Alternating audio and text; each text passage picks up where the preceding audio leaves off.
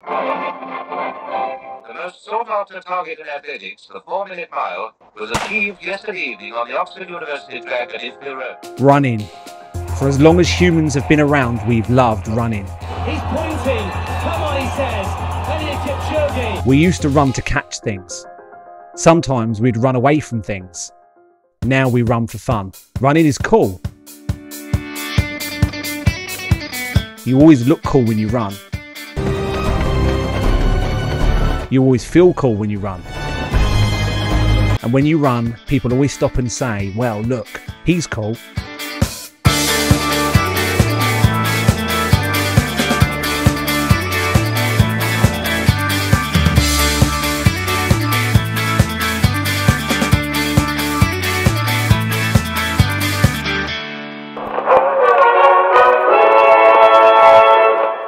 Oh, hi there, Ryan. Going for a run, I see.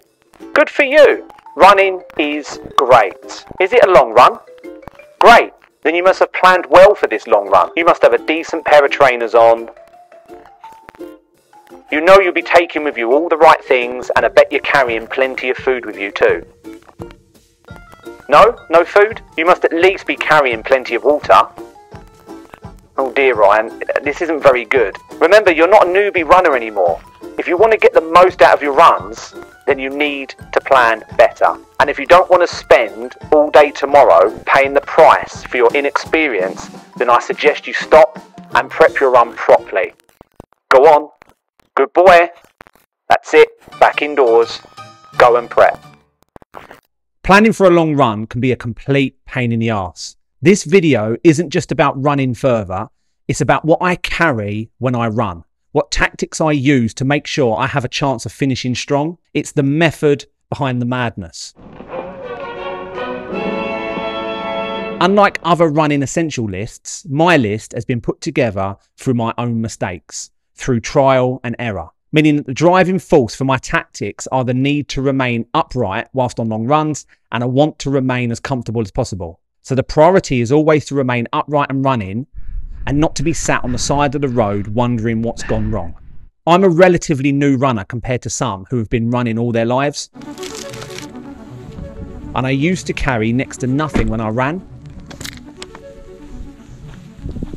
My distance built up and I eventually needed water. So instead of carrying it, I hid bottles of water in bushes. I'm just stacking water so I'm able to hydrate. This is at the 5 mile mark, just after. Which was a pain to have to drive the route in advance and stash those bottles. And then as my mileage and endurance exponentially grew and as I lost a lot of weight, my body shape changed. Okay, I've bit the bullet. I've bought hydration vest. I now feel like a proper runner. However, like a 5-year-old, I filled it with orange squash. Now I comfortably carry my water in a running vest and I couldn't imagine running without it. Even with thousands of hours of training runs under my belt, I'm far from an expert. This is just my list. I'm not an athlete or a doctor. I live and run in Essex in the UK, and I don't climb mountains.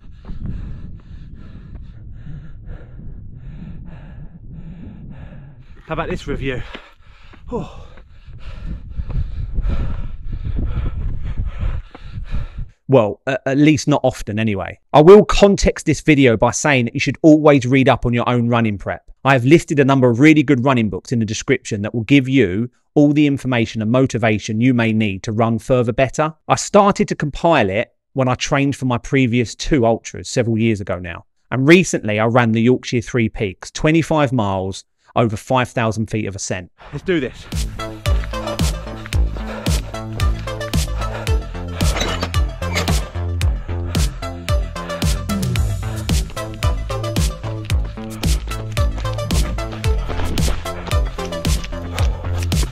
Four weeks ago, I ran Ultra London, 55k or 34 miles through southeast London. It's like a little oasis in the middle of Mottingham, or Woolwich, or Plumstead, wherever the hell I am. Look, there's London over there.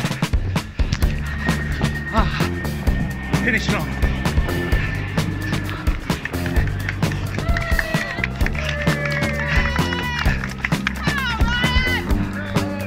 Where is it? There. Yeah. My essential carry list hasn't changed on the back of these recent runs, and in less than 2 months, I'll be running the Thames Path Challenge 100k with this same kit list. In the past, I worked in the hustle and bustle of the corporate world, and there existed a handy guide to avoid firefighting within the division to help contribute not only to the from a customer experience perspective.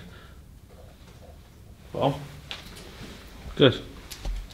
I can't find the button. Firefighting is when you're in panic mode, trying to suppress mistakes and fix things live, like a really stressful game of whack-a-mole. The trick is to expect the unexpected, assume things will go wrong, plan for the worst, hope for the best, but you don't want to have to carry everything just in case. So you need to separate everything you think you need into one of the following headers. Number 1, important and urgent. Number 2, important but not urgent. Number 3, not important but urgent.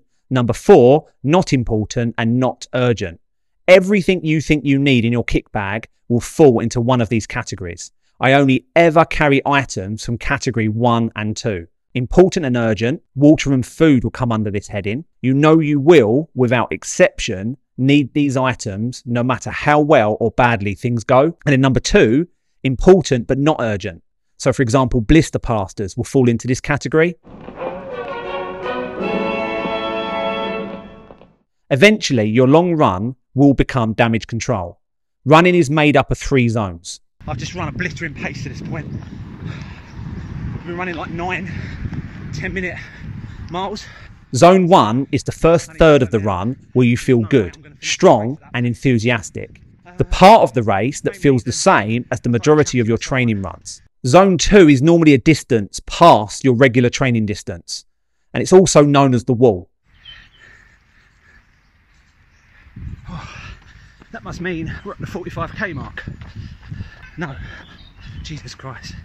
That must mean we're at the 35k mark. My brain is foggy. This is the part where your energy drops and enthusiasm falters. And then the final zone is the danger zone. It's just an endurance slog at this point. So I want to just say, we've got a 5k cheeky park run left, but we haven't. I missed it. We've got 4.5k. Nice one, cheers. More steps. Yeah. I feel so good. My legs don't, but I just feel so happy. What an achievement. What an achievement.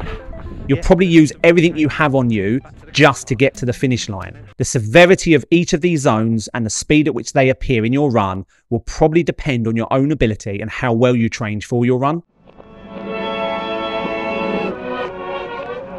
Number 1 item on my kit is a good pair of running trainers. It seems obvious, but there are some things I've learnt about buying the right pair of running trainers that makes a difference.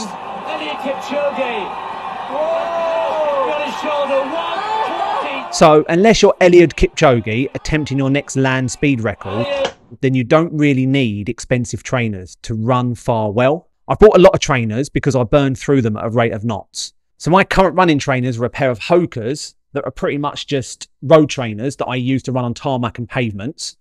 I don't use these very often because they're not my favourites.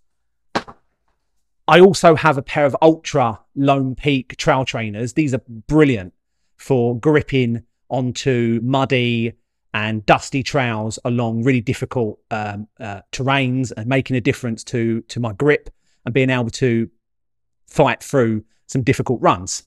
But yeah, these trainers are great. I'll come on to these in a sec. And then I have a pair of just really basic Adidas running trainers. I'm also going to talk about these in a sec as well. My first 10 or so running trainers were some of the best on the market, but my favourite running trainers by far are a pair of £35 high street special offers.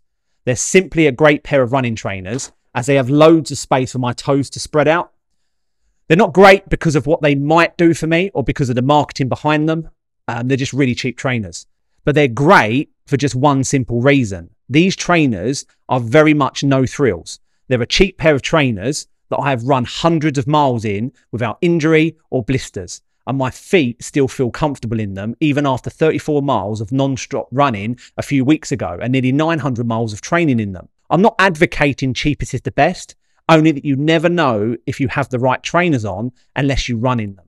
But if I'm honest, they're not great for anything other than running on pavements and in dry conditions. The same as these. Both of these two trainers, being this one being the cheapest, this one being the most expensive pair I own, are not great for running on anything other than dry roads. Which is why I own these Lone Peak Ultras. I wore these Ultras for the Yorkshire 3 Peaks last month, and it was all tough trails. They were brilliant. While I'm running this really pretty track up to Ingleborough, I've bought some new trainers. I'll be going back to these basic road trainers for the Thames Path Challenge in September. I know my feet will feel good in them, and I'll be running on relatively well-maintained footpaths along the Thames in an urban environment. Still on the subject of feet, next on my list are my Indingy socks. I swear by these. Let me grab them. So these are my Indingy socks.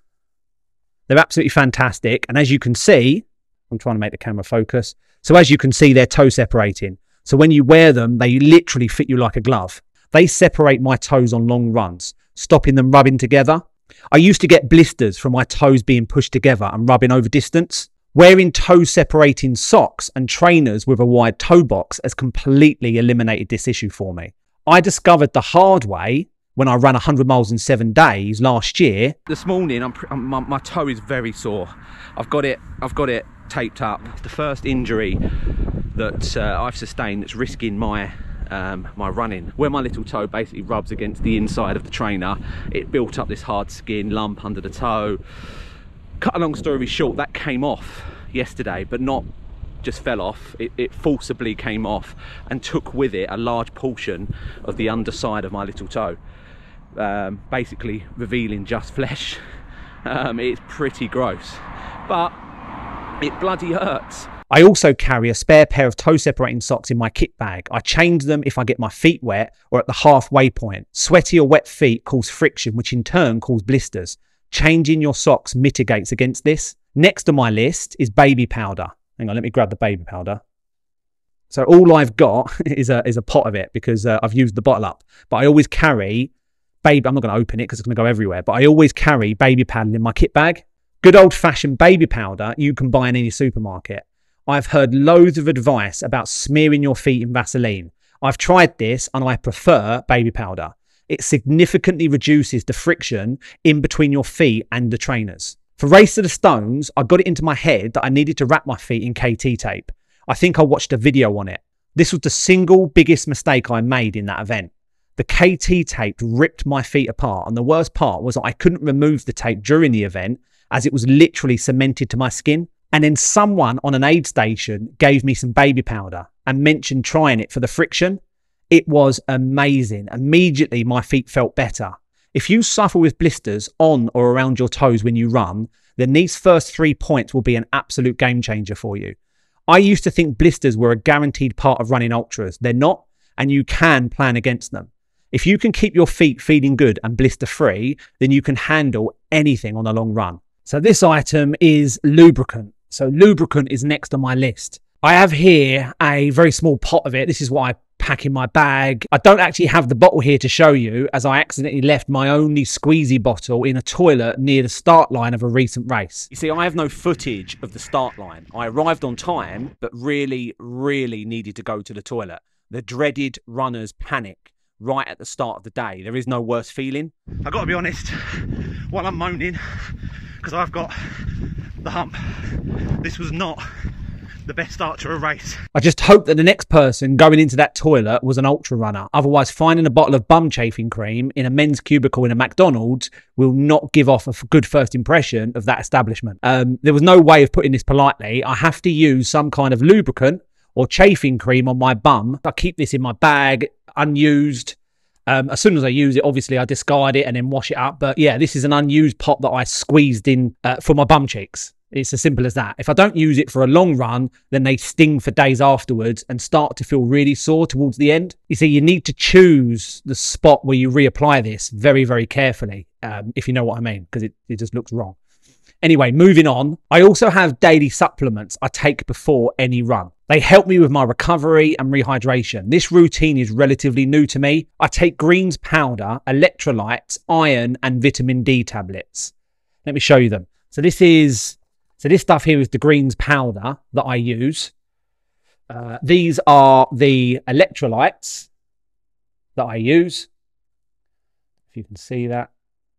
And then these are the, very simply, vitamin D and iron tablets that I take on a daily basis. Obviously follow the instructions on the pack. So iron and vitamin D tablets to help reduce tiredness and boost my immune system. I take these daily. These are just simple electrolyte tablets which help with my overall daily hydration and recovery. They replace the salts and minerals I lose from regular running, daily, training runs. The greens powder drink I use to boost my overall well-being and post-training recovery. This specific brand of greens drink has spirulina in it. I tried spirulina in its raw form and it made me gag when I drank it. So finding it in this orange and lime flavoured powder really helped me with needing to drink it on a daily basis. I found out about the benefits of spirulina by reading this book, Eat and Run, by Scott Jurek, and I definitely recommend reading it if you're interested in learning more about ultra running and nutrition. I've been using these supplements for the past few months now, and I've already noticed a huge difference. Again, I'm not a doctor or sports nutritionist, quite the opposite. I'm just a heavy 43-year-old vegan, teetotal, coffee-loving dad who changed his lifestyle completely. And I'm still learning about running, Zwifting, and effective nutrition. I'm just trying to share what I'm doing now. If it's easier, think of this video as a journal rather than a how-to video. Next on my list is food. The supplements I just mentioned I don't carry with me on long runs, but food and energy gels I do carry with me. I currently use these precision energy gels. I'm not endorsing these, I just use them. I've tried using other types of energy gels and I found them to be too sweet and sickly. I prefer these ones at the moment. I recommend buying a selection of different gels for your training runs and trying them out for yourself. This one is pretty good. It's got 30 grams of carb in it and it contains about 120 calories. I struggle to eat anything when I run, but I know I have to, otherwise I'll crash and risk not finishing the run. So I force gels down as a minimum. Staying on the subject of food, I also carry these Soreen bars. And even though I don't feel hungry, I know that if I slowly eat one of these every 5 or so miles, I'm going to be okay. And I know there's about 200 calories per bar and they give me the boost I need.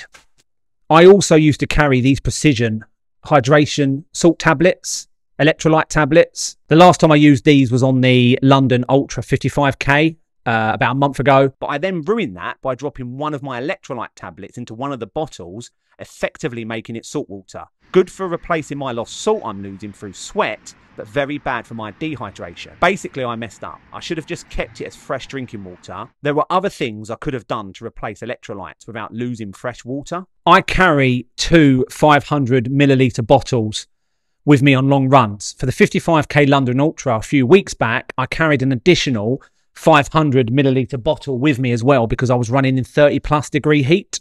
Dropping the hydration tab into one of my water bottles effectively made 50% of my running water salt water. I mean, that's what they're made for. They're made to replenish salt. Even though it's good for replenishing body salts, it royally balls up my hydration tactics and caused me to worry during that ultra run, to the point I had to stop and buy more water from a shop en route, which wasn't ideal and certainly wasn't planned for. I was really very aware of how dehydrated I felt, so I stopped at a co-op en route, emptied the seawater I was carrying, drank the rest of my fresh water I had, and bought another litre of cold water. Drank that, replenished my supply, and indulged in a cold Lucozade.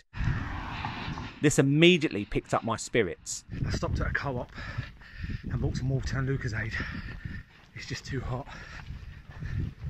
I now simply carry these salt tablets instead and swallow them during the run, as instructed to on the packet, to fight off that awful feeling of dizziness and fatigue you get from excessive sweating. So I've now saved the best 3 kit list items to last. And probably the second most important item I own and use for running after my trainers is my running vest. This is my running vest. It's a Solomon running vest. It's got a big open back. And it's got places for your drinks to go at the front. It's a great vest. There's really not much to say about the vest other than it easily allows me to carry a litre of water in 2 500 milliliter bottles that I place on my chest. And a litre of water is enough for most long runs, and I normally find somewhere to replenish it if I need to. You see, there is something to be said about having all your running gear separated around you and around your torso, not bouncing around in one place on the back. And then moving on from the backpack, for the record, I haven't mentioned a mobile phone on this list, as in 2023, I'm assuming everyone will carry one. A mobile phone is also on every mandatory kit list for every race anyway. Then on this list, the penultimate item is let me see if I can find it. This GoPro goes with me everywhere, on every run. I always carry it. I know you don't need this to run, and it's definitely an unnecessary weight to be carrying. You probably don't need to carry it, but I film pretty much every run I do, not only for YouTube, but also as a record of my progress. Remember, think journal. My GoPro neatly fits in between my vest and the side of me. I wear it here, and after a while, I forget it's there. I couldn't go anywhere without this GoPro. The final really important item is a good sports watch. I use this Garmin Fenix something 7 something. I bought it because I watched good reviews about it, and it's probably the one thing I've bought for my running that's made the biggest difference since I started. I'm not going to go into the specs and details, as there are hundreds of far superior YouTube videos about the Garmin Fenix. It has the ability to track my runs and provide me with a GPX route en route. This removes the need to remember where I'm going and allows me to run long races without having to look out for the small markers en route. All I can say is, thank God for Garmin, because I've already got lost twice. I should add that even with my sparkly new tracking watch, I still got lost on the London Ultra several times, but this wasn't the fault of the watch. It was my fault. I get distracted far too easily when I run. For the Yorkshire 3 peaks last month, because there is so much room for error, a GPS tracking, route marking, mapping watch is a miracle on my wrist. Also, being able to track my time, pace and distance is really important to me. I'm notorious for running too fast in races with much faster runners, and knowing I have to slow down is the difference between finishing and not. There are things that I always carry but haven't mentioned or highlighted in the body of this video, either because they're obvious or they're dependent on the type of race you're training for and running in. Normal plasters and blister plasters are a must and take up no room. Always carry some.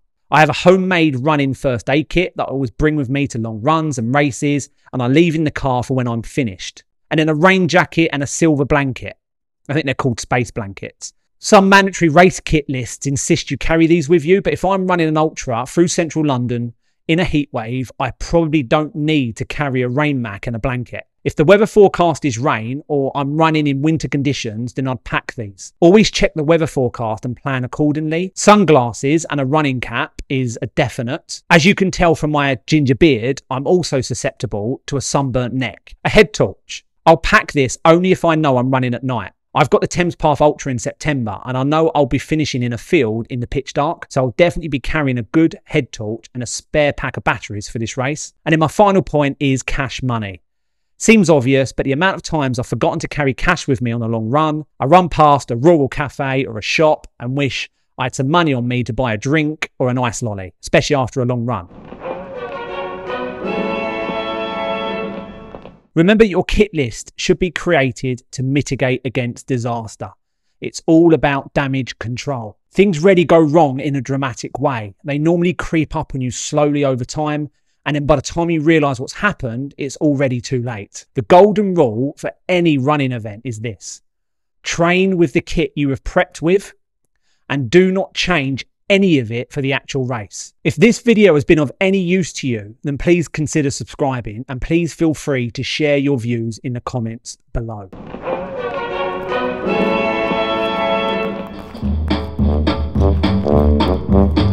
Stop, Ryan!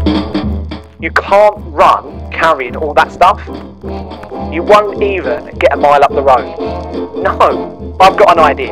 Come here and I'll tell you what to do. So what you want to do is this. Listen very carefully. Take that bag and plan it in such a way that the following